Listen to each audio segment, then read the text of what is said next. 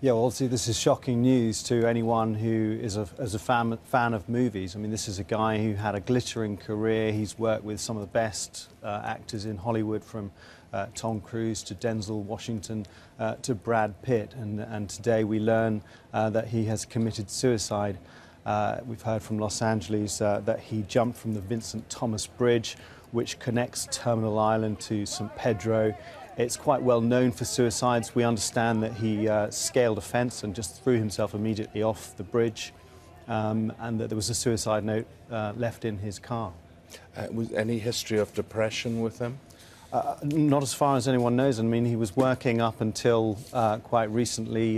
His last movie, Unstoppable, was, again, a very successful movie. And obviously, he'd had a very successful career. OK, Jason, for the moment, thank you very much indeed.